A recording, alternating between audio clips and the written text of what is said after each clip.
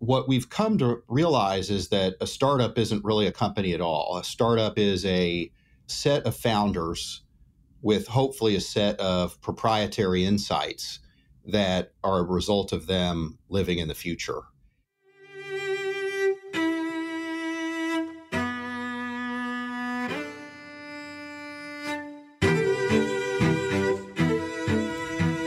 Hello and welcome. I'm Shane Parrish, and you're listening to The Knowledge Project, a podcast dedicated to mastering the best of what other people have already figured out.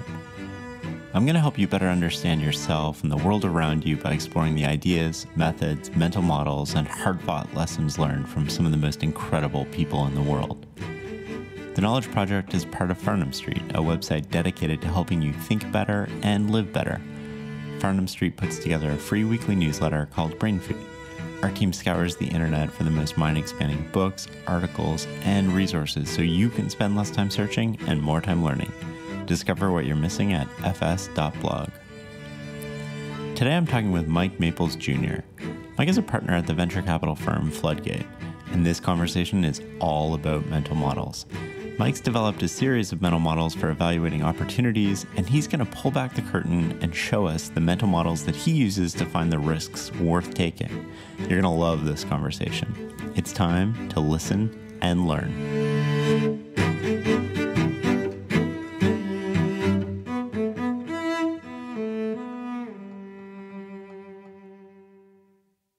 Mike, so happy to have you on the show.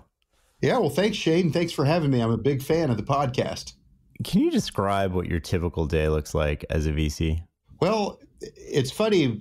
The typical day when I'm winning is I get to meet with the folks and the opportunities that I'm excited about. And the days where I'm doing not so well is where I'm just reacting to crazy inbound. And, you kind of learn over time that you gotta be the best you can at spending time with the folks that you think are living in the future and are going to make a difference in bringing it forward for us all. So most of my day is spent trying to spend time with people who are living in the future.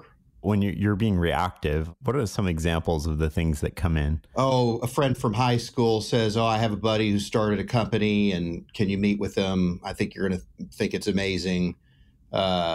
Family friend says, hey, can you connect me to Mike Jr.? I'd like to pitch his startup. A lawyer buddy will send me something from his client. We meet with his startup. I think it's really exciting.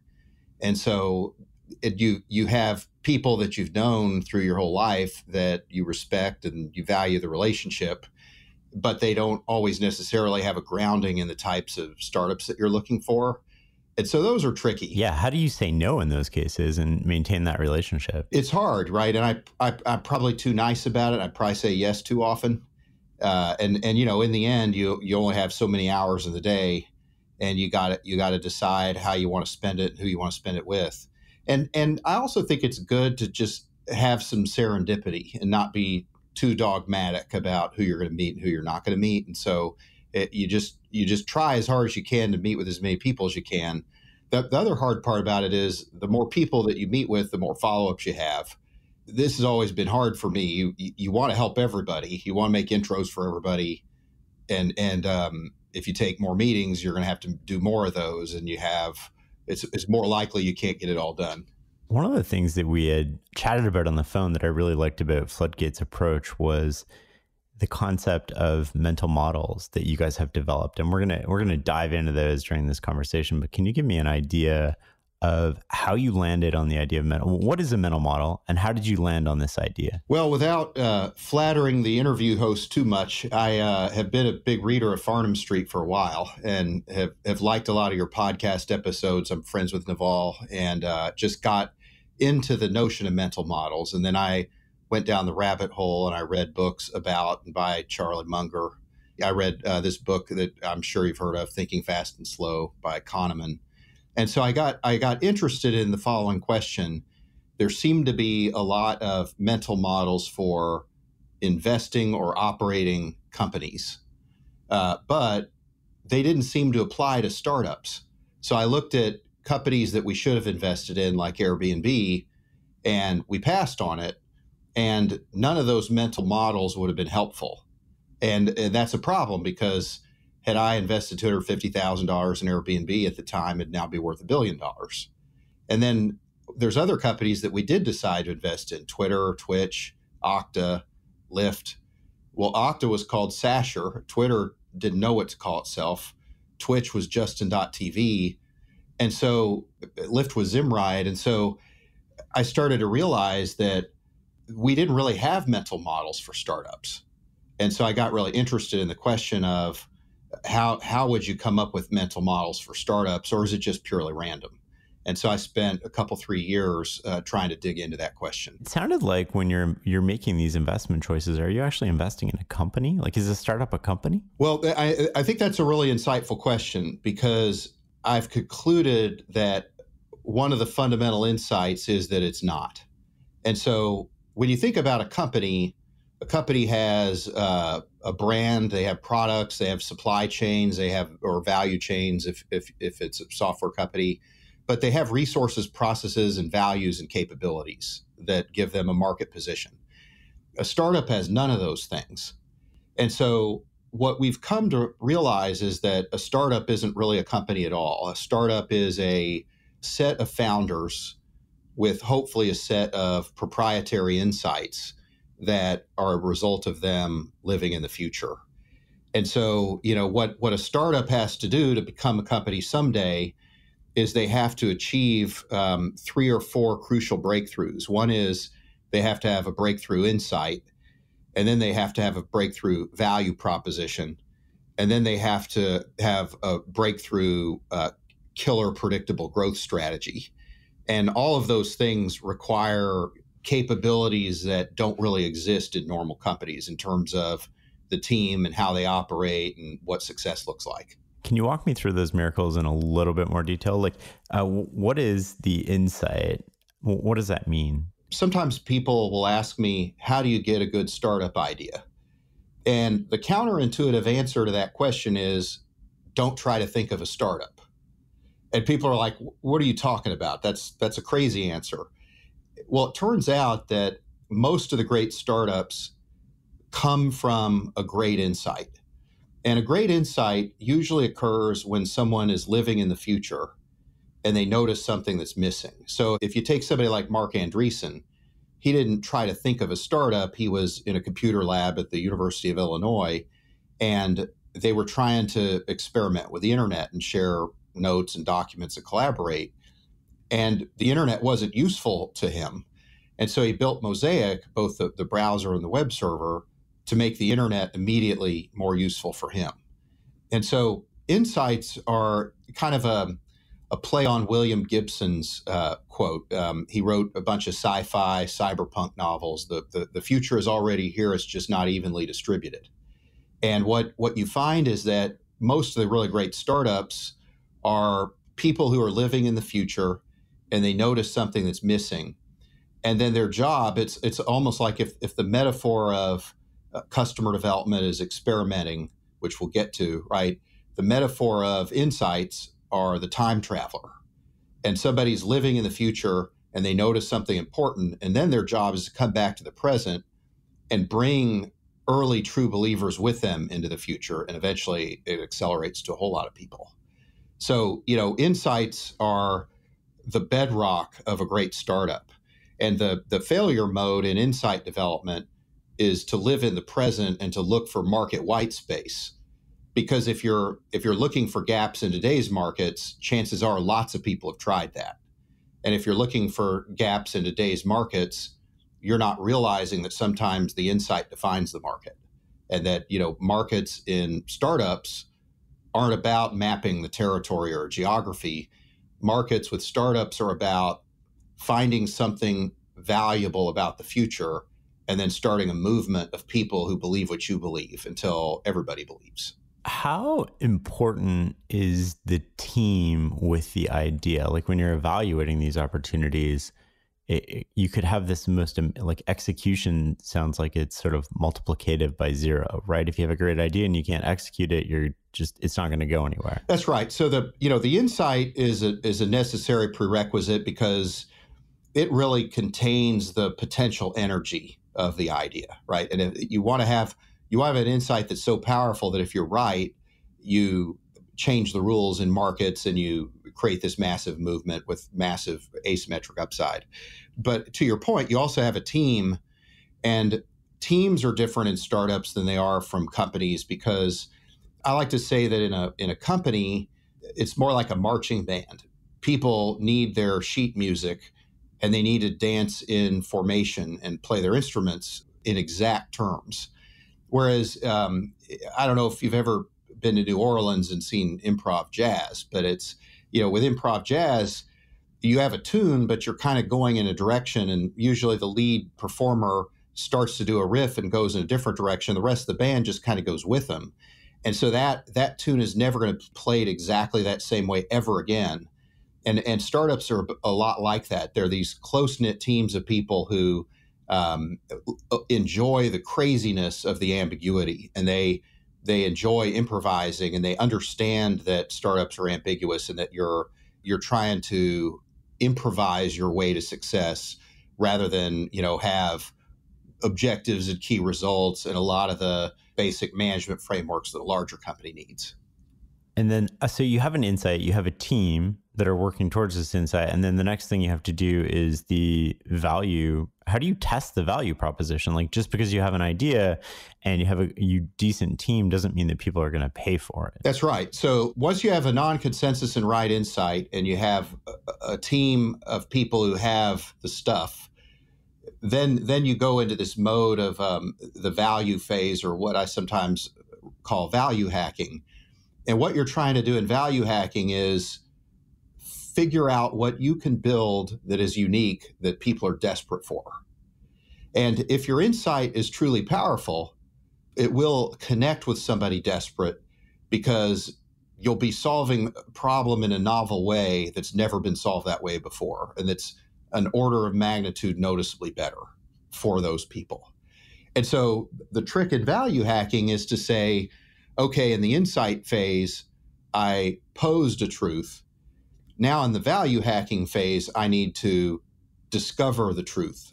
I need to validate that that my idea was true.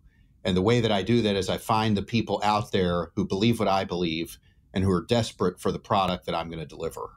And then and only then do you start to, only when you've proven your value hypothesis do you start to test your growth hypothesis. That's really interesting. It strikes me from the outside looking in, and please correct me if I'm wrong, that a lot of startups focus on growth over value. Yes. And I call it fake growth.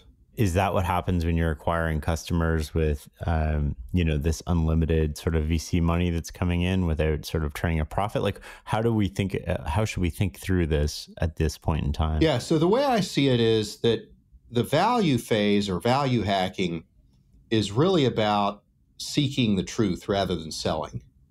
And so if the truth of your value proposition is super compelling, then growth becomes the exercise of syndicating the truth. And if the truth of your value proposition is not present, you have to grow by throwing money at the problem of growth. You have to spend money on marketing programs, and you have to persuade people to buy rather than teach people to buy. And so value hacking is this phase where you get this scar tissue and muscle memory, but it's incredibly valuable because now all of a sudden you know how to deliver value in a way that nobody else knows. And so what happens in too many startups is, and I think venture capitalists are at least as guilty of this as anybody, is they go read on a blog somewhere that says, if I want to raise money in the future, I have to do $200,000 of revenue a month. And so pretty soon they're trying to grow their revenue 15% a month. Well, that's just artificial numbers in a spreadsheet. And what people need to think about is, how do I have a value proposition that is awesome, that is resulting in customers literally pulling product out of me desperately? And then I could start to think about growth because I have a value proposition that's true. And now I only have to teach people to buy rather than to persuade people to buy.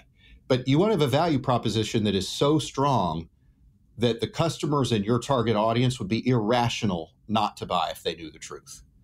And then you scale in terms of the market's readiness to adopt your solution, kind of along the technology adoption curve.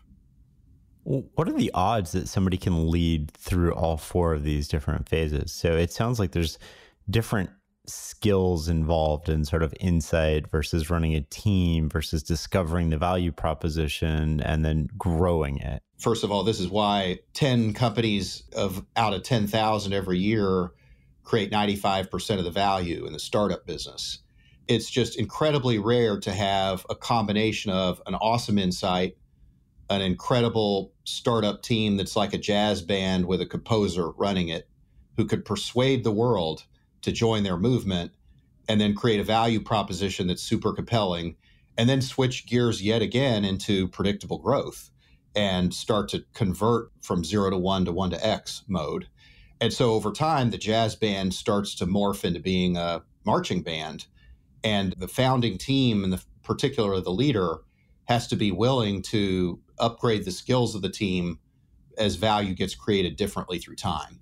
And that's why people like Bill Gates and Mark Zuckerberg are so rare, is that they were learn-it-alls who at every phase of the company were able to shift gears and focus on how value had to get created at that particular point in time. Last time we talked about this, I sort of elaborated on this theory I have, which is at no point in time were they the best CEO at that particular point in time, but they are the best, most adaptable CEO that can take the company through the entire process. Yeah, and it's funny that you mentioned that, because we have all these different types of mental models for startups, right? And we've alluded to some of them. We have insight models and team models and value models and growth models. And one of the team models is you want to have a leader in particular who's a learn-it-all. And so the thing I think you would have noticed about Mark Zuckerberg or Bill Gates is if you'd met with them once a year, it would have been like you're meeting with a different person. And these people just have this ability to just absorb new ideas like a sponge, and they're incredibly mentally flexible in their ability to acknowledge when they might be wrong about something or when they don't know how to do something.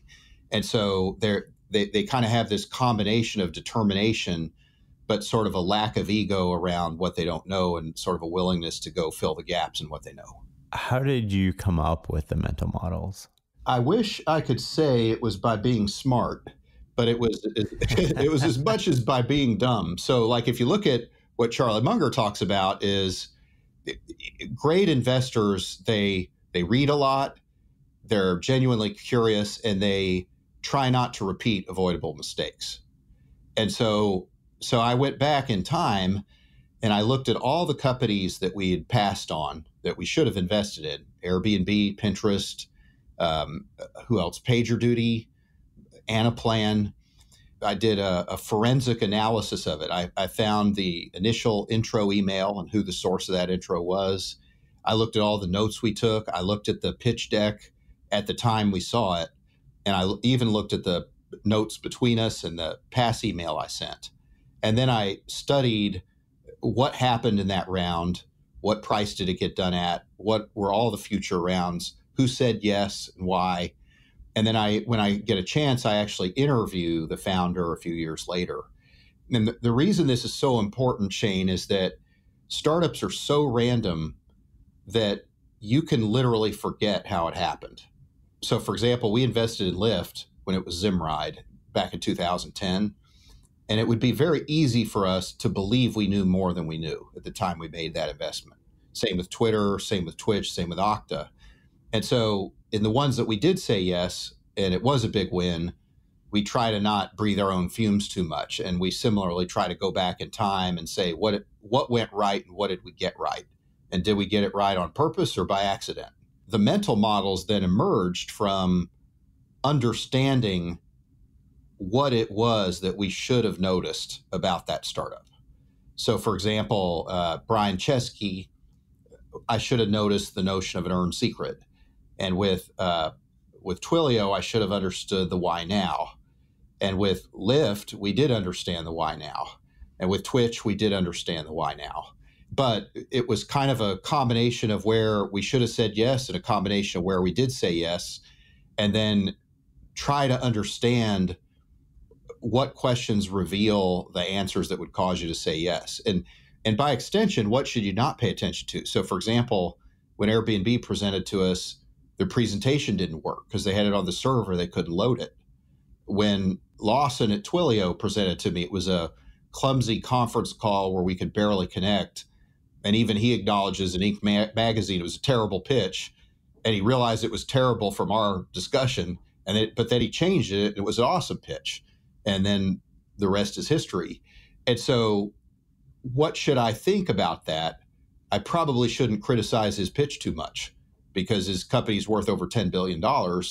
Who's the dummy? I'm the dummy, right? Like I have to, as an investor, I have to have the humility to say, well, maybe the pitch didn't matter that much. Maybe there's another question I needed to get to the bottom of rather than evaluate the pitch for what it was. Is there a point where you'll trust the team to come up with the insight, but skip the insight? Usually the questions that I ask now are about teasing out the insight and the capabilities of the founders. Okay. And it helps me because I can look at a wide variety of markets. So you could imagine we get deals for ad tech, we get deals for agriculture, for cryptocurrency, for marketing technology, for bottoms up B2B SaaS offerings. I mean, almost anything you could imagine. And it's very difficult to be an expert in all those markets at the same time. But when you ask a founder questions like, okay, why do you think now is the time for this to happen? Why hasn't it happened before? Why isn't it going to happen sometime in the future from now? Like, why right now is the time? A good founder, regardless of the market they're in, will usually have a good answer to that. And it won't be a bunch of gobbledygook. It'll be something clear where you're like, man, that guy just changed my point of view on something. And so I find that these mental models are good. It's kind of like the Timothy Geithner stress test. No one single mental model tells you whether to invest or not, but it helps you notice things that you might have missed if all you did is spend time looking at the presentation. Do the mental models help you get a higher batting average, or do they help you win bigger awards when you're right? The latter. So this is the other thing that's true about startup investing. So if you look at Buffett and Munger, they're investing in big companies with understandable businesses. And so when you invest that way, your mental models are oriented towards avoiding avoidable risk and they look at risk almost as not knowing what you're doing. In our business, you have to look at risk differently because 10 companies a year are going to produce 95% of the value in the business. And so what you realize is that you're making a bet on a low probability of a huge outcome. And when that's what you're doing, what you're really trying to understand is what risks are worth taking. And the risks that are worth taking in a startup have less to do with the business for what it is and more to do with the power of the insight and the capability of the team. We hear a lot, just in the news, people that are somewhat familiar with investing about what goes on in these pitch meetings. Can you take us behind the scenes a little bit?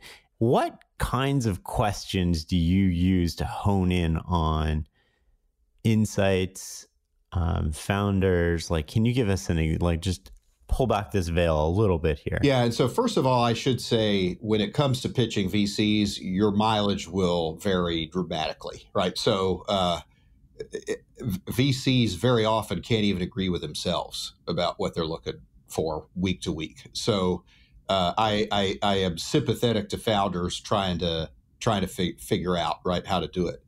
But when I'm talking to somebody very early in the discussion, I try to ask them just like, what motivated you to do this? Just like, tell me, what's up with that? Why did you decide to start this? And you can learn a lot about whether it's a real insight by why they decided to do this. And so answers that I don't love are, I think that real estate technology is going to be huge. So I studied real estate technology for 9 months and I found this area of white space in the market. That may be a valid opportunity, but I'm more skeptical of those. Is that because you went into it looking for something versus you're solving a problem that you're encountering? Yeah, so it kind of goes back to the insight notion. So I like to say, don't think of a startup, right? So the problem with thinking of a startup is you immediately put yourself in the present. So One of the examples that I like to use on our podcast is fan base. So Sarah Leary and Nirav Tolia, who are great entrepreneurs, now they're the founders of Nextdoor. They started this thing called Fanbase. It was a social network for sports fans. And the venture people that they pitched it to said, I think that this will be the biggest company we've ever funded. And when you think about it, the problem with living in the present is your ideas actually sound plausible, because you're talking about present issues in the world or present opportunities in the world. But the problem with living in the present is usually the disruptive power of the idea isn't big enough. So whereas when you're living in the future and you notice something that's missing, Mark Andreessen noticed that you couldn't make the internet useful. Todd McKinnon, when he was at Okta, understood what was happening in the cloud and understood the problems that the early adopters of the cloud were having. When you notice problems that people are having when they're living in the future, your intuition is far more likely to be right, because you're solving a problem in the future that is going to one day be obvious to more people. Whereas if you're solving a problem that's a gap in the present, the odds that lots of people have thought similar thoughts and already tried it is super high. So you're getting out of competition too. That's right. And so, great insights avoid the best competitive strategies to not compete with anybody. And if you find a non-consensus and right insight, then you've got much more time to develop the idea without the threat of competition. What are some of the other questions you try to hone in on? I try to find out how committed the team is. So for example, I don't react super well to we're all still working at our jobs and we can't wait to leave as soon as we get funded. So I'm like, look, if you're not passionate enough to leave your job and do this full time, why would I be passionate enough to write a check? And so I like people who say, I'm doing this. And they would do it even if they couldn't raise the money, because they know they'd find a way. And it's like, I'm doing this. I'd love to have you on board, but this is happening. Are you in or are you not in? And so, teams that are tentative, teams that are sort of, I'll do it when I get validation of the funding, not my tempo. Oh, that's really interesting. Yeah. Yeah. Like what I find is that great startups, and I experienced this myself when I helped start Motive, or when I helped start Floodgate, our venture firm. I found that my regret for not having tried it felt much stronger than my fear of failing. I had this feeling of, if I don't do this, somebody's going to do it, and I'm going to watch them do it, and I knew all along it should be done. And so when you get that feeling, not starting is not an option. And so you have to stop doing what you're doing immediately and go full-time 100% into it. And so when it's not all team members all in, I think that's a real problem. I think startups are so impossible that if you're not 100% committed, you just almost have no chance. What are some of the exclusion filters that you use to avoid the noise or avoid situations that you don't want to be involved in? Well, sometimes it could be a surprise. So one time we were pitched by somebody who said that they were in the Guinness Book of World Records for Tetris. And, we had this great meeting, a bunch of other stuff, and we were going to have a second meeting. And just on the side, we're like, I wonder if he really does have the Guinness Book of World Records in Tetris. Let's just check that out. So we looked at the Guinness Book of World Records. The guy wasn't in there. And we looked around for more things. Wasn't in there. And so then we called and said, hey, I know this is kind of crazy, but we're doing our diligence. And, what year were you in the Guinness Book of World Records for Tetris? And they said, I'll get back to you, and, kind of didn't call us. And then they said it was the Challenge Book of World Records, which I've never heard of. I don't even know if it exists. And then next thing you know, they kind of go radio silent. They're like, we raised the money somewhere else. But I find that when somebody lies about something that is in no way germane to their business, I'm like, that's a red flag for me, right? Like that's somebody who has a difficult relationship with the truth and facts and reality. Elon Musk, right, will sometimes say, well, this car is going to be ready before it's ready. But to me, that's a different type of problem than lying about something that doesn't even matter. Are there any other lies that, like, what are the different types of lies that we tell ourselves? Most of the lies that we tell ourselves relate to not facing reality, right? So startups are impossible. And usually there's kind of this big boogeyman risk that if we don't overcome this risk, we're going to fail. And so I'm a big fan of like getting that boogeyman right front and center and punching into the face and like going dead at it. And so the best founders I know what are the most important risks that stand between themselves and success. And they tackle those risks early, because if you eliminate those risks, you massively improve the probabilities of winning, as well as you make the company more valuable, you learn more faster, a whole bunch of good things go your way. Whereas the reverse of it could be the company wants to give its product away, but they don't have a good strategic reason to give it away. And really what you learn is they're giving it away because they don't have enough confidence in their value proposition to charge a price for it. And it's like, okay, well, we'd be better off charging a price when the product's half done, because, then we're going to find out how visceral is the pain and how compelling is the value that we're here to deliver for them. How do you teach people to face reality? Like if I was one of your kids and I walked up to you and was like, teach me how to better deal with reality, what would you tell me? Well, I think some of it, particularly in startups, is a level of artistry. So I think that when I'm working with a startup founder, there are things that I can do to help them avoid avoidable mistakes. I can help them have a better hiring process. I can help them think about what kind of meetings they want to have, or how they think about sequencing the risks that they take out, or how they think about iterations, or that kind of thing. But all of that on some level is science.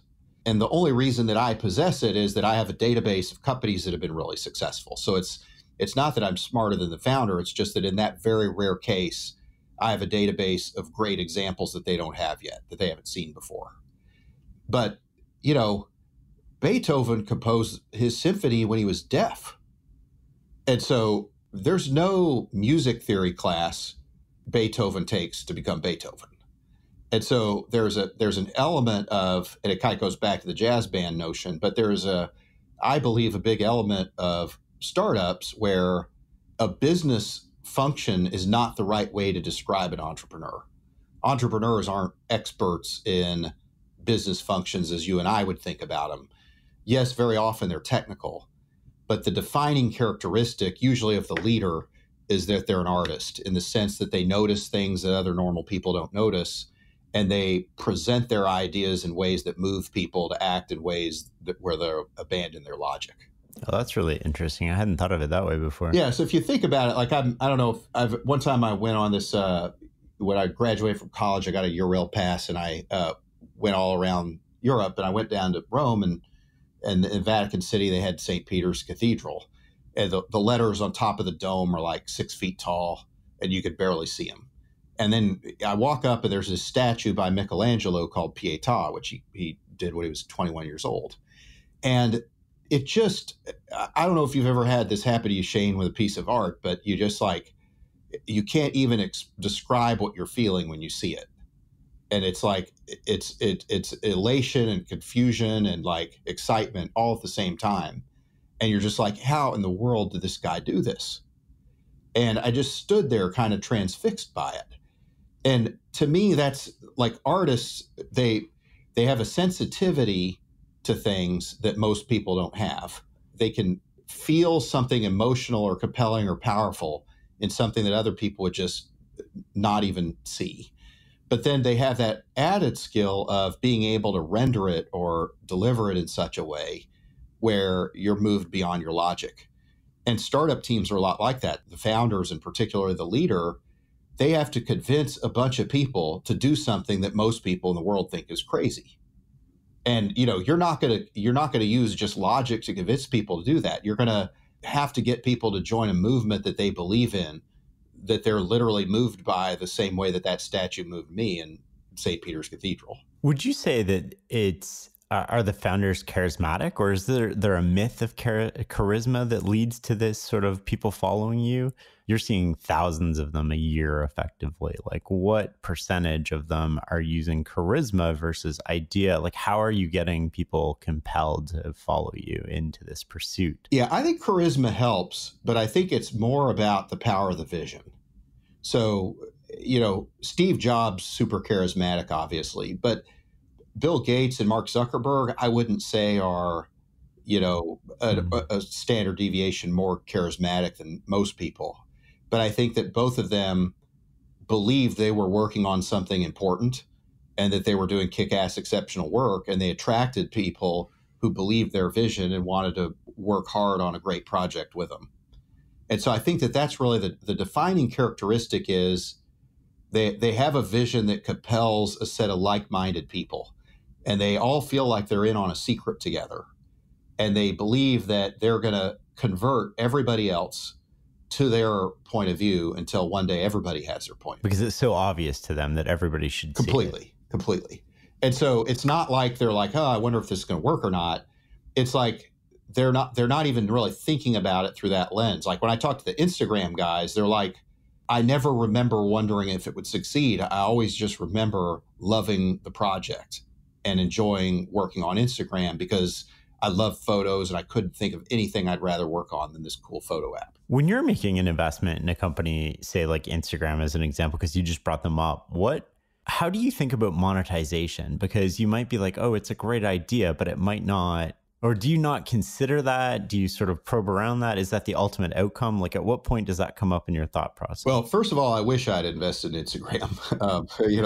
That would have been a good one. Don't we all? That'd be a pretty good one. In general, it depends. So I think different companies have different iteration tempos. And so if you're a consumer mobile app, you might iterate twice a week or even more often. And if that's the case, I care very little about how you're going to monetize. I care more about, are you coming up with clever ways to get distribution to spread your idea very quickly? And if they can iterate a lot, I may not even care that much if they have distribution yet, because they have a whole lot of iterations left in front of them before they run out of money. But if it's a company that's selling business to business enterprise software for more than $1 million a customer, I need to be pretty convinced that they can make money selling that software.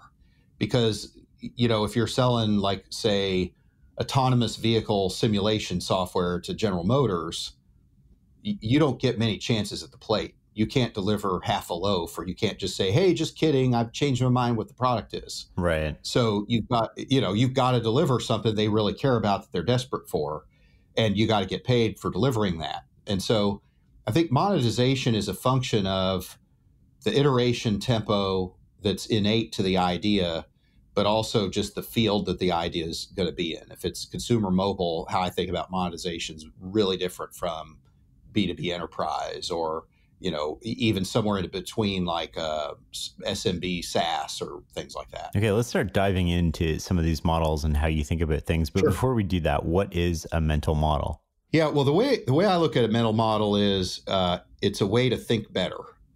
And so, and I got a lot of this from your site, Shane, back in the day, right? Was that lots of people tend to go through life taking one problem at a time, deciding one problem at a time. And I think it's helpful in living a better life to kind of acknowledge that there are better ways to decide things. And sometimes there's a better way through experience or reading books or whatnot, and sometimes you don't know what the better way is. So I look at mental models as frameworks for making decisions that maximize the probability of the best outcome. That's a great way to put it. Let's start with insight models. So some of the insight models I want to talk about, let's start with the earned secret. What is the earned secret? Yeah, so a great example of the earned secret is Brian Chesky at Airbnb. So it's basically some work that you did to discover something that most people would think is non-intuitive. So in the case of Brian Chesky, he didn't have any money. He wanted to go to a design conference. He'd just come out of Rhode Island School of Design, and he couldn't afford a ticket. So he put his apartment and an air mattress up on Craigslist, and he got 400 to 500 people saying they wanted to rent his room. And, keep in mind how counterintuitive that must have been in 2007. A year later, there was the Craigslist killings. And, who's gonna want to stay in a stranger's apartment, and who's going to want to invite a stranger into their apartment? That's crazy. But he had hundreds of people wanting to do this. But Brian took it a step further. He said, that's interesting. Why did that happen? Oh, the town was out of hotel rooms. Why was the town out of hotel rooms? There was a conference. I wonder if that happens a lot when there's conferences. And by the way, what's up with the hotel business anyway? What's their business model? How long have they been in business? Why do people go to hotels? And he started to realize that the main reason people go to hotels is because of trust. And he started to realize, well, if you could have a trust rating, perhaps you could have all the benefits of a hotel business without having to own a hotel. So, by the time he starts Airbnb, he has a lot of earned secrets that are counterintuitive, but have been sort of validated by the fact that he was willing to do the work to discover whether they were true or not. I like that a lot. Yeah. Let's talk about adoption or inflection. Yeah. So I like to say that why now has two components: technology inflection and adoption inflection. So like in the case of Lyft, for example, you had to believe that enough people would have smartphones so that enough people who wanted to be riders would have a smartphone, and enough people who wanted to be drivers would have a smartphone. Because if not enough people had smartphones, it doesn't matter how good the service is. So back in 2006, when the smartest phone was a BlackBerry, Lyft couldn't have worked no matter how good the idea was. So to me, an adoption inflection is a bunch of people either are using or are about to use a technology or a product that no longer was the case.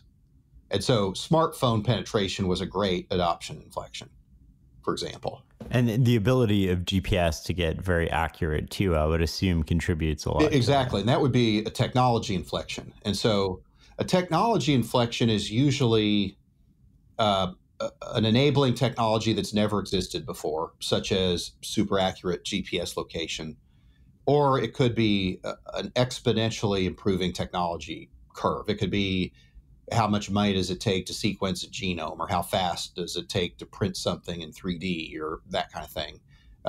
Moore's law has been kind of the fundamental driver that's animated technology inflections, this idea that chips get twice as fast every 18 months. But technology inflections produce these kind of exponential improvements in a whole lot of different areas, in data analysis and disk storage and GPS accuracy.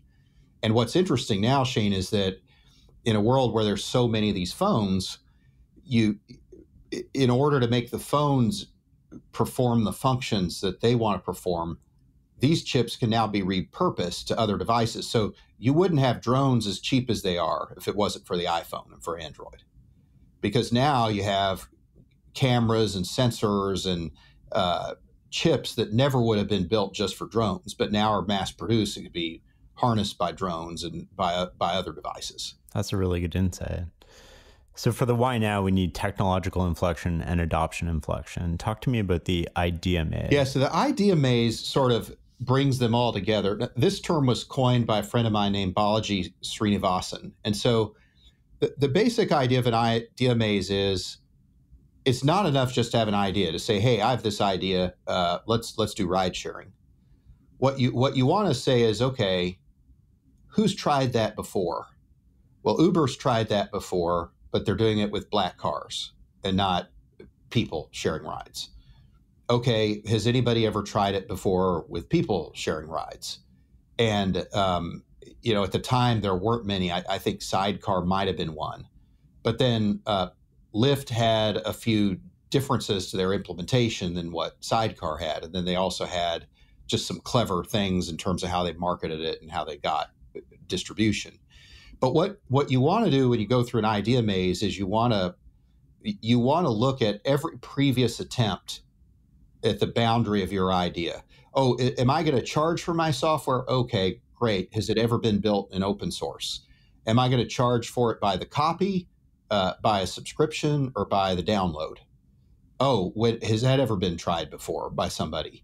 And so the idea maze helps you think in a very structured way, what have been the prior attempts in my category of idea that have worked or haven't worked? And if they have been tried, why is it going to work this time when it hasn't worked before? What a lot of people tend to do, which is an answer I don't love, is my team is awesome. That's why now. The other teams haven't been as awesome as my team, so we're going to win when they haven't because they weren't as smart as we are. That may be true, but that's not a very insightful answer. It's kind of a hand waving answer. Yeah. What about think wrong? What model is that? Yeah. So incumbents have a harder time retaliating against a startup that has a orthogonal asymmetric attack. So let's suppose that you want to, before we go on, what the heck is that? What the heck is that? Okay. Yeah. So let's imagine that, that I want to sell a product and 90% of the people who are going to use the product are going to be people who also use SAP. SAP charges by the seat. It would be better for me if I can charge by the transaction or some other way. Because if I charge by the seat, SAP can say, oh, yeah, well, we're going to put that in our product someday. We'll just give it away, or we'll charge an extra $2 a seat for this. And, this startup's charging $10 a seat. So, and then it freezes you in the sales cycle. Whereas if you're charging in a totally different way, it's disorienting to the incumbent, right? Because their entire value delivery system is around pricing by the seat, delivering chunks of code by the seat, supporting the chunk of code by the seat, upgrading the chunk of code by the seat, and monetizing it by the seat. And so that would be one example, would be pricing. But thinking wrong is all about saying, I'm going to take the way the incumbent does something and do a flippening of it. And by the way, charging by the transaction may not work, but think wrong is it's more of a thought experiment. It says, let's imagine I do the opposite of what the convention is and follow the thread all the way through. And if by following that thread all the way through, you actually get to a good answer, you're like, wait a minute, this isn't crazy. That's the right kind of crazy. Because you don't want to just have a product that's different. That's the what. You want to have a business model that's different, which is the how.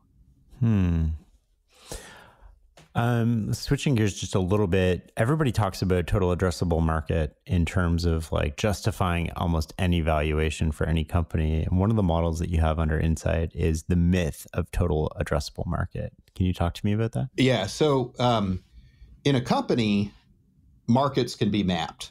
You can say, okay, I'm coming out with Windows for college students, or I'm coming out with smart water rather than fancy packaged gourmet water. It turns out that in startups, I don't think markets can be segmented that way. So like a market in a traditional company, the way people think about markets is I'm Lewis and Clark, and I'm trying to map the territory and understand where's their opportunities and where's the market real estate I want to capture. But in startups, you're living in the future. So on some level, there is no market yet, right? There was no market for browsers in 1993. And there was no market for ride sharing in 2009. But what markets in the startup world are movements. And so trying to quantify the total available market, it's wrong-headed. It's more about quantifying the potential energy of the insight. So I like to say, in physics, you have potential energy and you have mechanical energy. And when you're holding an object in the air, it's all potential energy. When you drop it and it hits the floor and makes a bang, it's converted to mechanical energy. And markets in companies are more like the mechanical energy of an available, mappable market. And markets in a startup are movements yet to be created of innovators in on a secret together. And the market happens as a function of more people joining the movement until someday everybody's in the movement. It's a big market. Are there incumbents that are so strong that you wouldn't want to fund a startup in that space because they could just dominate by flipping a switch? Sometimes, and it goes back a little bit to thinking wrong. So Clay Christensen's taught us that you don't want to operate in an incumbent's, what he calls value network. So for example, let's say I want to start a new airline. Southwest has it right because they're airports at Love Field rather than Dallas Fort Worth. JetBlue started out faster than Southwest, but they run their planes through the same airports as American Airlines and all these other guys. The reason that Southwest has a better business model in the long term is they're not hostage to the incumbents' value networks. So if you're running your planes out of Dallas Fort Worth, the big airlines will lobby the local government to give you the worst gates and to do other things to handicap your business. Well, similarly, if I see a consumer startup and their strategy is to get big by having a business model that resembles Facebook, I get worried about that because Facebook can co-opt their business really easily. Whereas the ideas I like the best are ones where they're quote unquote thinking wrong. There's something about their business that is so fundamentally orthogonal, right? Which is kind of like, the opposite direction, if you will, that even if the incumbent decides to counterattack, they would have to change their business model to do so. And they don't have the skills or the values or the capabilities internally to do that very well. So here's a great example, Google. When Google comes into business, everybody's saying it's over, Microsoft's won, nobody can build Windows apps without being co-opted, it's over. Well, Google did a flippening of all of Microsoft's value chain. First of all, you didn't have to have it installed on PC. You could just get it on the internet. And they didn't make money by selling per seat software. They made it by running ads. And so none of Microsoft's assets as a company were available to them to attack Google. And in fact, quite the opposite. Google was able to grow very rapidly, and Microsoft, when they did Bing, they just didn't have the internal skill to be an effective competitor with Google on Google's playing field. It's like Microsoft was playing with one hand tied behind its back. Probably my favorite example in history is the telephone versus the telegraph. So the telegraph company was the biggest company for communication. They could do transcontinental telegraphs. And Alexander Graham Bell shows up with a telephone. And they say, what could you do with this telephone? Well, I can make calls 250 feet, but you can talk to the person on the other end of the line rather than do Morse code or code over these transmission lines. And they say, well, what good is being able to hear somebody from 250 feet away? That's useless, right? We can communicate with people across the entire country. And so Alexander Graham Bell's like, yeah, I guess you're right. Well, what he did was he, over time, improved the voice coils, the amplifiers, all the technology for making the calls progressively longer. And by the time, Alexander Graham Bell's phone could make a call across the entire country, the telegraph guys are screwed, right? Because, right, the telegraph guys have no idea how to make telephones or how to perfect the technologies. And so Clay Christensen used to call this the sword and the shield. The shield is your go-to-market strategy is so different, and the customer context that you're targeting is so different that the incumbent doesn't feel an incentive to attack you. They just say, you can have that market. That's a stupid product, a stupid idea. And so that's the shield that gives you time to perfect the technology. The sword is the skills that you build through time that the incumbent lacks. And as you build the skills come up with a momentum. By the time the incumbent realizes that you're a threat, the asymmetry of your skills compared to theirs is too overwhelming for them to respond effectively. Wasn't that the mini mills and the rebar too that Christensen used as an example? Absolutely, right. And the pattern's always the same. It's the incumbent says, oh, you're going after a market, or you're charging with a pricing model, or you're doing something that I don't really care about. It's not really a threat to me. And so they give the upstart time to satisfy the early desperate customers who are unsatisfied.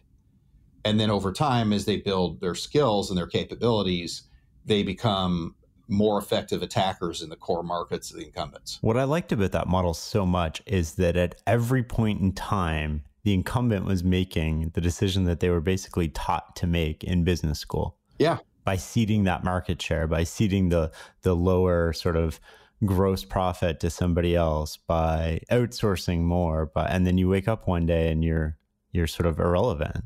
That's right. The problem with not having a compelling insight, and so these insight models that we're talking about, is when the incumbent sees you, the notion of your attack will be too obvious, and their ability to respond to the attack will be too powerful.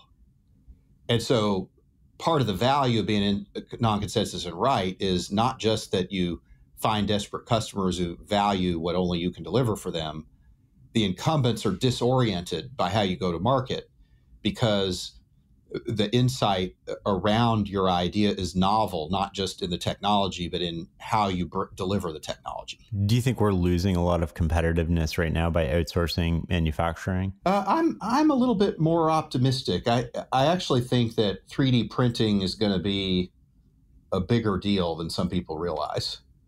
And so I think that, I like to say that every sector of the economy is going to get reimagined from a traditional hierarchical corporation to a software-defined network that has machine, platform, and crowd intelligence. And so I believe that 3D printing will be the way that we get network manufacturing. And like Lyft is an example of a network capitalist ride service, whereas a taxi is a corporate hierarchical ride service. And so I think in market after market, we're going to see that the software-defined network approach wins. That's fascinating.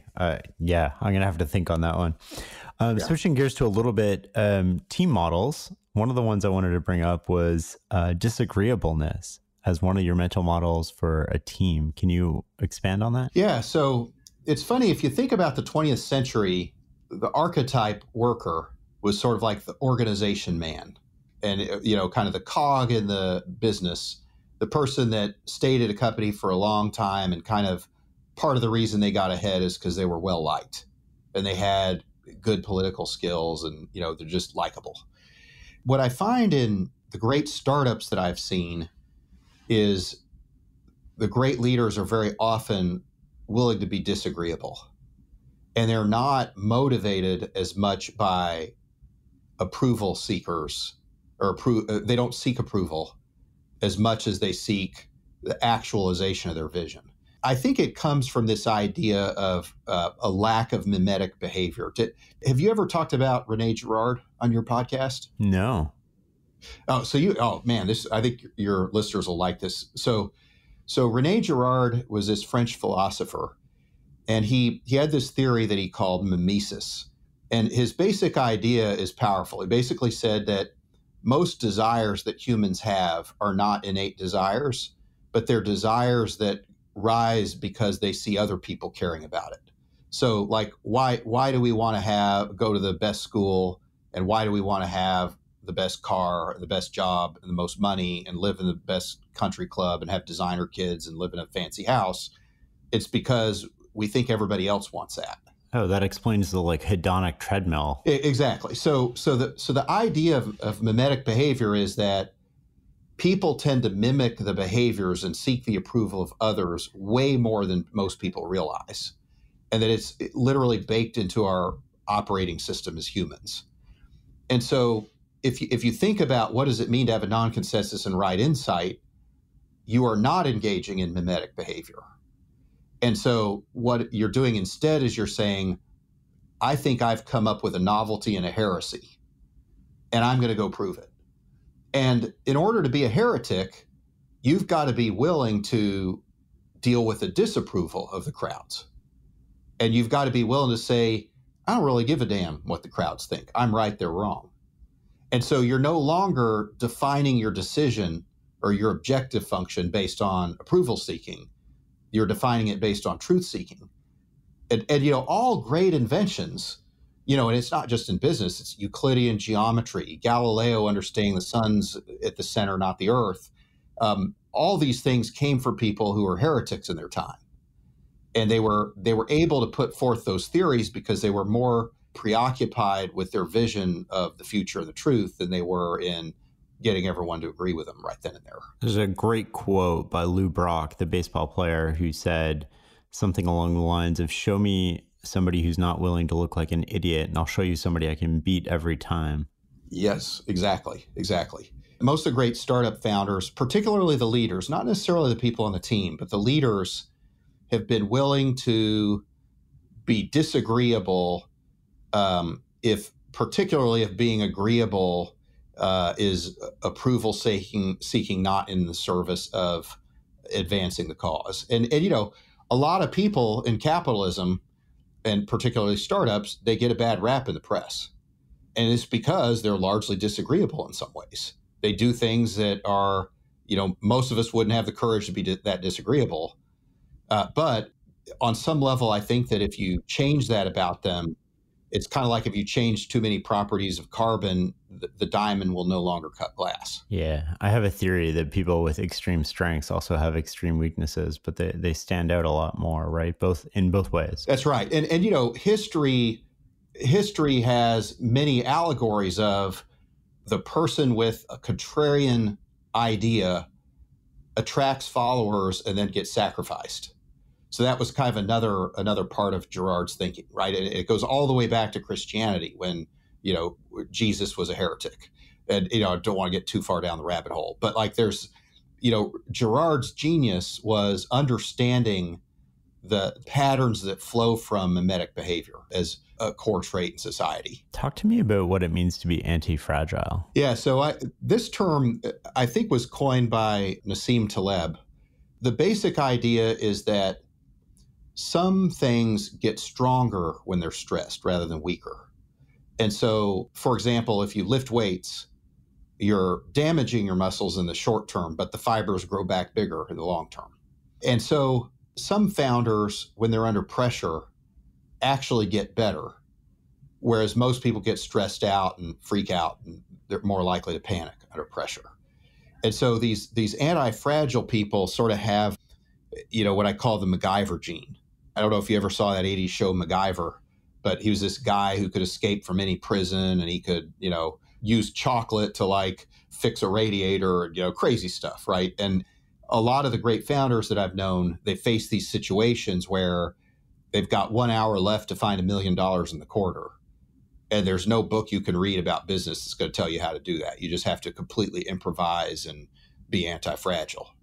And it's a little bit like James Bond, right? Like when James Bond is, about to get killed by the evil villain, like that's when he does his best work.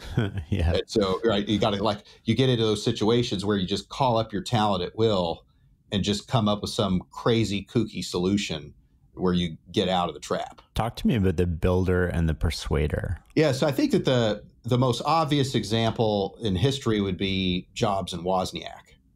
And so Woz was the builder and Jobs was the persuader.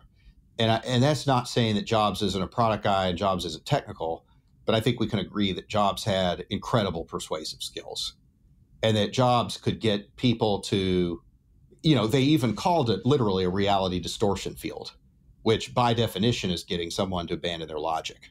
Whereas like Wozniak, his original design for the Apple II was just poetry and electronics, particularly when you compare it with what was there in the day. But very often we've seen teams that have someone persuasive. And, Elon Musk and Steve Jobs are kind of at the radical extreme awesomeness of it. But, usually the leader is a good storyteller at some level because they have to cause a whole bunch of people to abandon their logic and join a new cause that most people disagree with. And then the builder is the person who is living in the future and understands the technical trade-offs and how to build and co-create the future with other people better than anybody else does yet. What makes for a good story? It's interesting. I'm friends with Nancy Duarte, who worked with Al Gore on this movie, Inconvenient Truth. And she studied a whole bunch of great storytellers, everything from the Gettysburg Address to Steve Jobs' iPhone announcement to Martin Luther King's I Have a Dream speech. And she found that there was a pattern to all of them. And without getting down too much the rabbit hole, there's a few things that are interesting. One is there's a beginning, a middle, and an end. And the beginning describes the big idea that represents a future better world, that I'm exhorting you to join me to go find this better future world. And then the middle is a sequence of tension. So it's, this is bad, but it could be better. This is bad, but it could be better. This is bad, but it could be better. And if you look at, like, say, Star Wars, right? Obi-Wan's like, hey, come with me to take on the Empire. Luke's like, I can't. I'm supposed to stay here. And then his aunt and uncle get killed. And he's like, okay, I'm going to go. And then they get captured. And then it's like, and it's so, like, most great stories follow this arc. And what entrepreneurs who tell stories well succeed at is they realize they're not the hero in the story. The audience of their message is the hero in the story. And what they're doing is they're helping that person go on a hero's journey to co-create a better future. And that's true whether you're pitching a customer, a future employee, venture capitalists. And so the great startups are kind of a crazy journey that a bunch of people embark on where everybody's in on a secret together. And so in order to make that happen, you got to be a good storyteller. I think that makes a lot of sense. So to me, like, a great metaphor for an awesome entrepreneur is kind of like Yoda. So, like, Yoda is a mentor with special tools, right? Like in this case, the Force or a lightsaber that allows the protagonist, in this case, Luke, to get to the outcome he wants and change the world. And what the entrepreneur has to realize is they're not Luke, they're Yoda. And the set of people in the world that they want to move to their vision are Luke.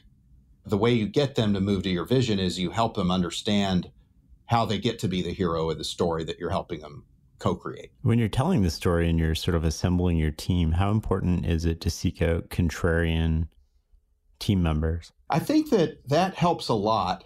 The way I like to say it is most startups don't realize that you have to have contrarian insights as well as contrarian recruiting strategies.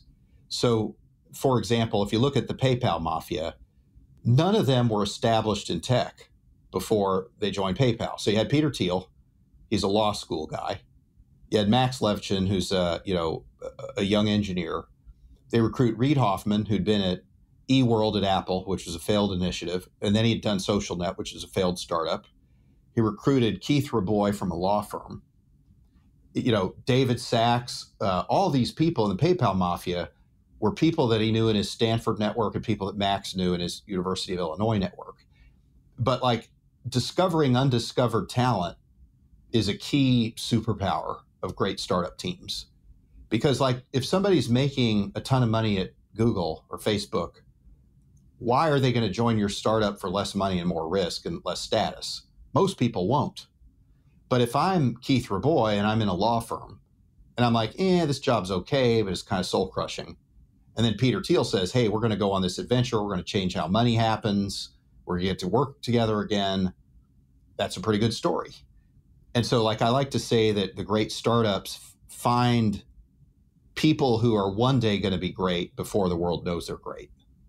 And going after people that the world already knows is great, it can work for you, but usually you have to be a very established entrepreneur. If, like, Jim Clark, who founded Netscape, started a company, he could recruit established talent. Or if Reid Hoffman started a new company, he could do that. But if you're dropping out of college to start a company, the first set of people you go after, I think, are genius, great people that the world hasn't discovered yet. Another aspect to that I think is super important is that a lot of large organizations can't handle contrarian thinkers. They either, they don't value them to the same extent that you could value them in a smaller organization. They don't listen to them. They're unhappy in those roles, even if they do get hired. But most of the hiring process at these large organizations seems to be actually designed to get rid of contrarian thinking. Totally, right? And it's like, if you're a marching band, you're not necessarily looking for contrarians. And so, whereas if you're a startup, you want people who say, hey, wait a minute. David Sachs says to Peter Thiel, hey, wait a second here. Beaming money on Palm Pilots and emailing payments isn't working as well as what we're seeing customers like putting the PayPal logo in these eBay auctions. And like it's happening all the time. We should look into that. And somebody who's just following the rules isn't going to notice that.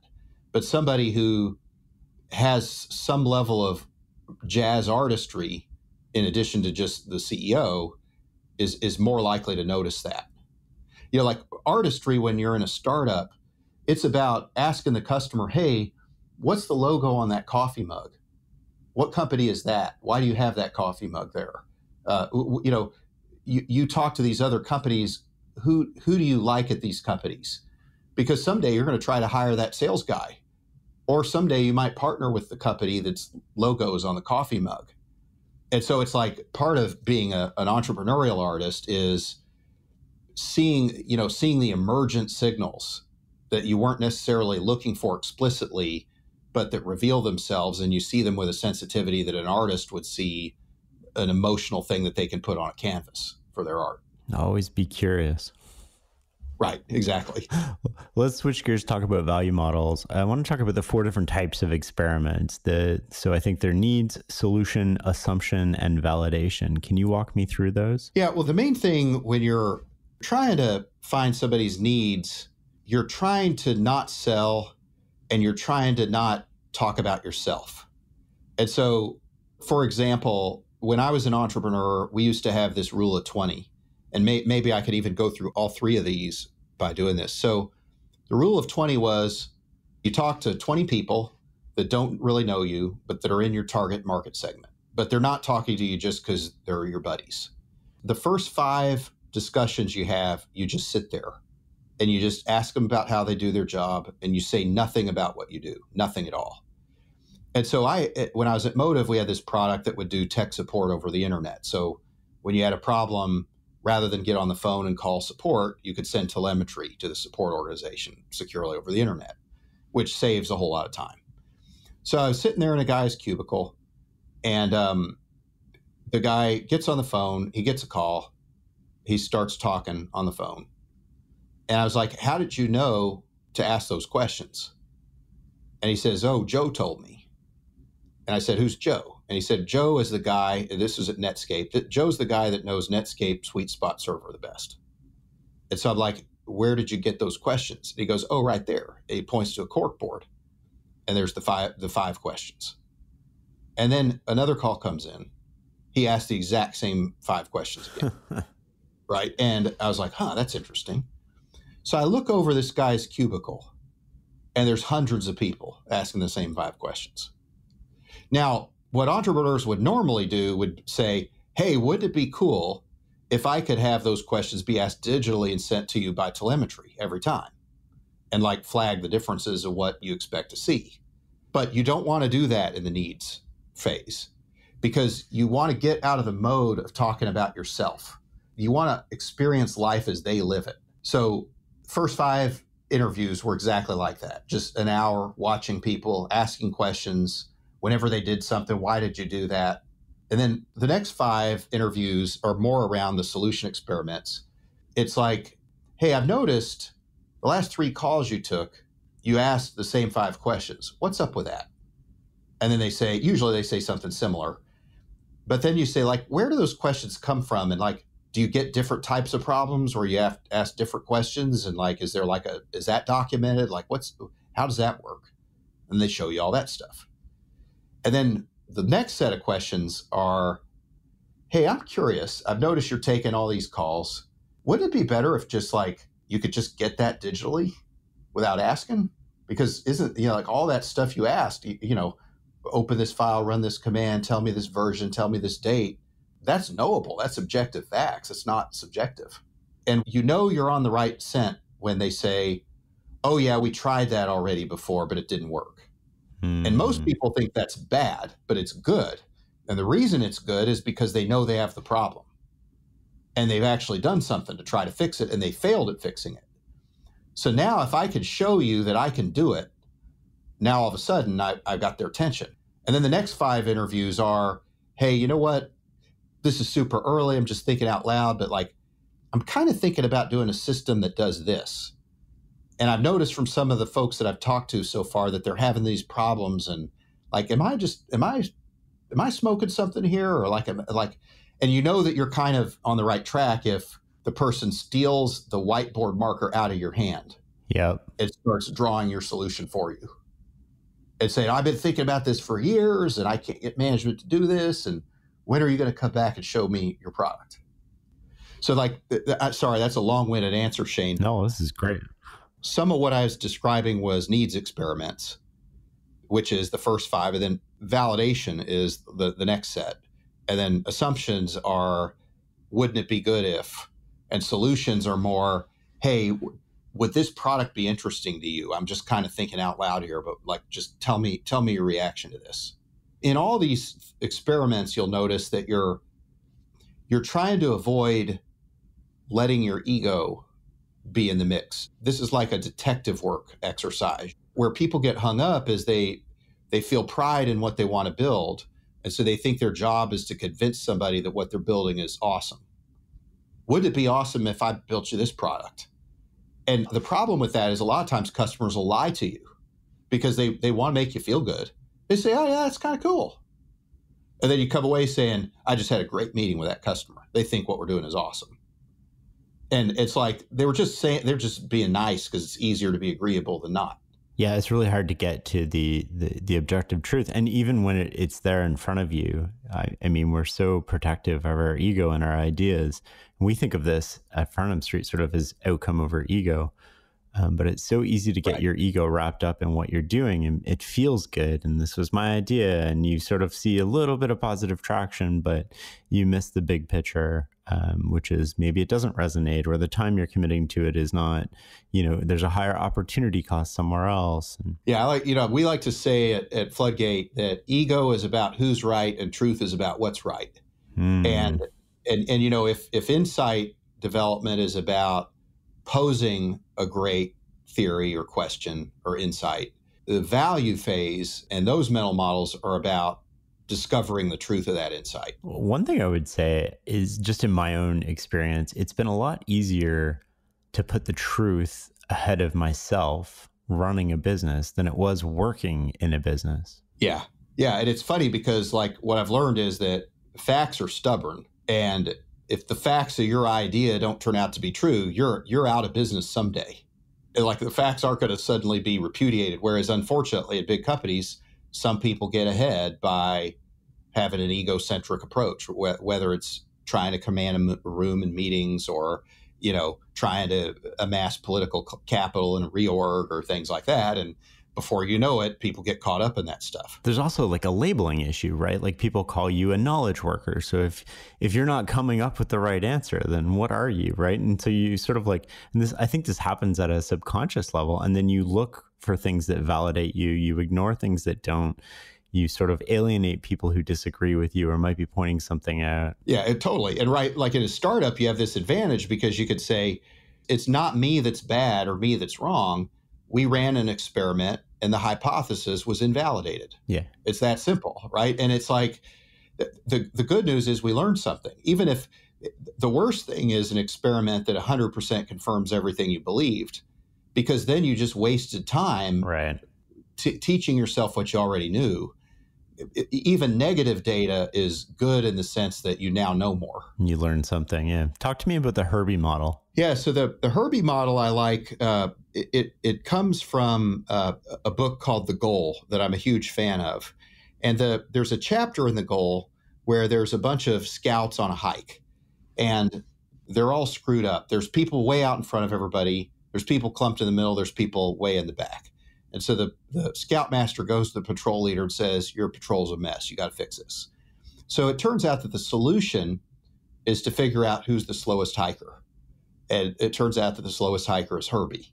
And so what you do is you put Herbie in the front of the line, because the only way you can have a smooth, organized hike is everybody hikes at the same pace as Herbie. If people are in front of Herbie, they're gonna hike way out in front of him. And if they're behind him, they're going to be bunched up, but nobody can get strung out, right? Nobody's going to be way behind. So then you ask, can we meet the goal if we're hiking at this speed? And if the answer is you can't, you really got three choices. You could kick Herbie out of the patrol. You can make Herbie go faster, or you can just accept that you're not going to make the goal, that that's the pace you can go. And the way they make Herbie go faster in the book is they start taking stuff out of his backpack and distributing it to other people until he's no longer the slowest person. And so the reason I love the Herbie metaphor for startups is I think a lot of startups get very bad advice. They get advice that is sort of exhaustively correct. But what they don't realize is that when you're a startup, you can't do everything well. You got to do the small number of very important things A+ well. And so I like to use the metaphor of Herbie when I interact with startups. So when I talk to a founder, rather than give them advice about all the things they could be doing, instead I just ask, okay, well, why don't we start by just talking about what's our Herbie? Let's say that our Herbie is that when customers try our product, they're not sticking with it. Well, then investing more money in sales and marketing is useless. In fact, it's worse than useless. We're just going to get more unhappy customers that say bad stuff about us. And so product market fit can be thought of as progressively eliminating all Herbies until there are no more Herbies. And then you're in a mode where you can invest in growth because it's frictionless. I like that a lot. Yeah, and to me, it's a much better way to interact with a founder, because if we get together every 2 weeks, there's plenty of stuff that we could talk about. But we always start by saying, okay, is it still the same Herbie? Whereas I'm doing the founder a disservice if I say a bunch of clever sounding stuff, but it's always different and it's defocusing. How structured are those meetings, like every 2 weeks? Is there an agenda? Is it sort of like, let's meet for coffee and wing it? How much time and effort do you spend preparing for that meeting? It really depends. I can't turn somebody into an artist, and I could never know their business as well as they know it, or what it takes to succeed as well as they know it. And if I can, then I back the wrong founder. So the way I do it is I try to help them find issues that they maybe haven't seen before because they haven't seen as many startups as I have. And then I just say, hey, you might want to look at this. But I'm not attached to whether they take my advice, right? It's more like, I've seen something that looks like that before, and it looks like quicksand to me.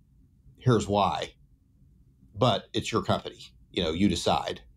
But you can help founders a lot by helping them avoid avoidable mistakes, right? That's where the mental models come in. And, you're saying to the founder, look, I'm not coming down from the mountain saying I have the answers. I'm not telling you how to run your company. I'm saying that there's a bunch of counterintuitive lessons. We've documented them. Your mileage may vary, and you can listen to it. You could decide not to.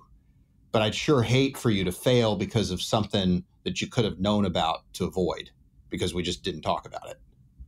So that's mostly how I think I help. And then I try to help them think big. I try to help raise money. I try to help with the roller coaster when the chips are down and people feel, bummed out when there's bad news. I think we've also been able to help a lot in terms of our brand and our networks, but that's different from the meetings. That's a different set of things we do. What do you do when you realize you've made a mistake backing a particular company? Do you sort of cut bait and like, okay, well, they'll sink or swim? Do you dive in? Do you try to sell it? What's your thought process? Well, I try very hard to acknowledge, first of all, this was a failure on my part because I picked either the wrong team or the wrong opportunity, which is my job on a very fundamental level, right? That's a very core part to how I create value in my business. But what I found is that when you replace a CEO involuntarily, you almost always make the company worse.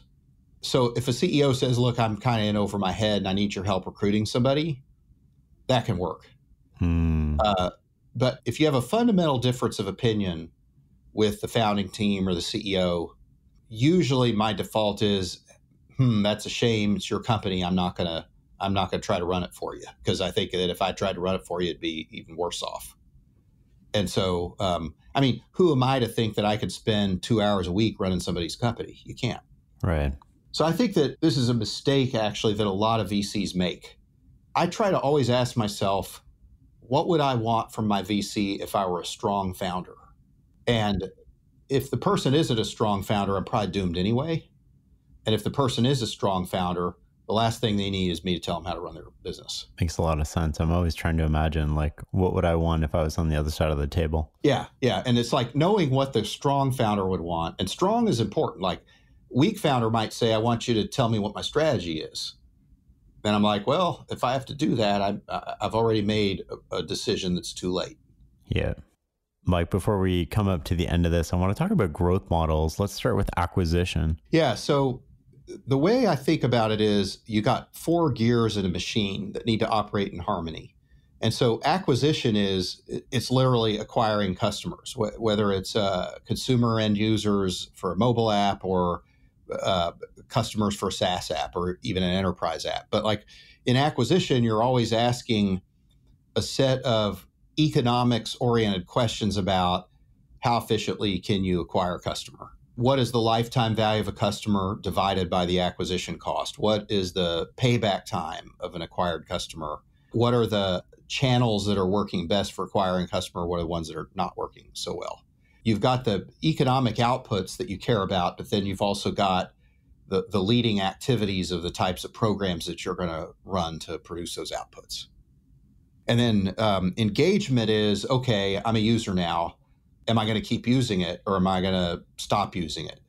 And engagement involves things like onboarding the user. It involves making sure they have a guaranteed positive experience within a certain amount of time, making sure that they don't lose interest or enthusiasm about the product. And then monetization is how to make money from an engaged customer. That one's pretty straightforward, although there's a whole lot of different ways you can, right? There's freemium, there's subscriptions, there's ads, there's application downloads, there's digital virtual goods, a bunch of different ways. And then enlistment is, how do I get those people to tell other people? So, one of the great heuristics of true product market fit is exponential organic growth. And exponential organic growth happens because your enlisted customers tell cross-referenceable other people, this product rocks. And it's the most efficient way to grow because you have your zealot advocates syndicating the truth of your value. And so this goes back a little bit to Herbie again as well, Shane. So, Jeffrey Moore would probably say these 4 gears, they operate at different speeds. And what you want at the limit is them to be all operating at the same speed. And right. So like if a company, maybe they want to grow their recurring revenue and they want to grow it with a certain amount of time and a certain amount of burn. That's what the machine produces.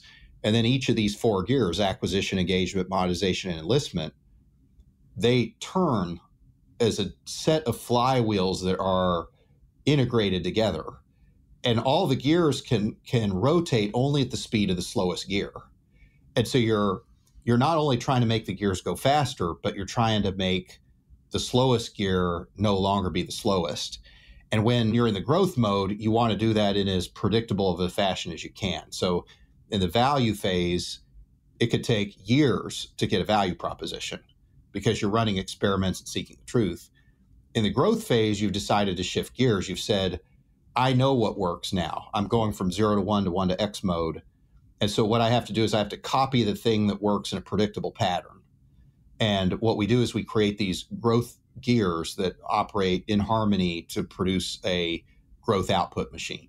And you want to spend up until, I would assume, the value per customer, right? Like you just want to put that flywheel in motion and go. That's right. And so we might say in acquisition, okay, we want our lifetime value over our acquisition cost to be 5X, and we want our acquisition payback period to be 6 months.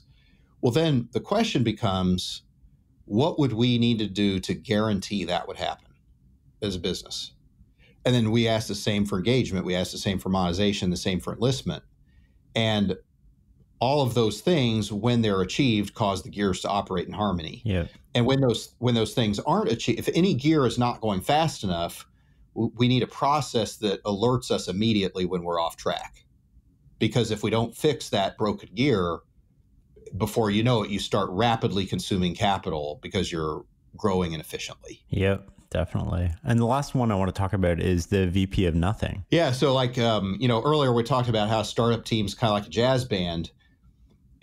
So startup teams have artistry, and startup teams make something that's never been made before and delight people with what they made.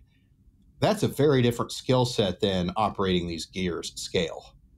And so I like to say that, founders are kind of like MacGyver in the value phase or the insight phase, but they migrate to being VP of nothing in the growth phase, because what we need to do is we need to find people who already know how to execute those growth gears. And on-the-job training doesn't work in the growth mode of a startup, because if we have to 10x our revenue in 18 months, we can't learn that on the job. We have to have people in those roles that know the job and can be trusted to execute. You don't get a 6-month window to become productive. Yeah. So it's funny, if you think about the continuum of a startup to a company, it starts out with an insight or a knowledge advantage, and then it slowly over time migrates to having an execution advantage. That makes a lot of sense. I think culture would be the ultimate advantage, though, because even technological advantages seem remarkably short-term these days. Executional advantages are real advantages, but they also strike me as short-term, whereas cultural can persist. Yeah, I would agree with that. And I think in today's world, a reality-based culture is particularly important. Egoless, reality-based is a big deal, because the data exists more than ever to get to the truth of things, and so you want to have a truth-seeking culture. What are the best CEOs that you're working with right now do to foster truth-seeking culture within their organizations? That's a really good question, and I don't want to play too many favorites. One of the guys that I think deserves a lot of credit would be Todd McKinnon from Okta, because he's, now it's a company with more than 2,000 employees, and he's gone from the very beginning when it was called Sasher and they weren't sure what it was, to now a market cap of over 12 billion and a very successful proprietary position in cloud. And so I think that if a CEO goes that far the distance, it's axiomatic they've done a lot of things right in terms of building the culture. That makes a ton of sense. Listen, Mike, this has been an amazing conversation. I want to thank you so much for your time. Hey, well, thanks, Shane. I'm a huge fan of your site and your show, so it was an honor to be included. I appreciate that.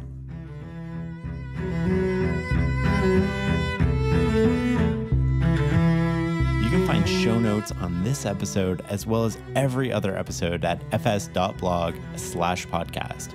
If you find this episode valuable, share it on social media and leave a review. To support the podcast, go to fs.blog/membership and join our learning community. You'll get hand-edited transcripts of all the podcasts and so much more. Thank you for listening.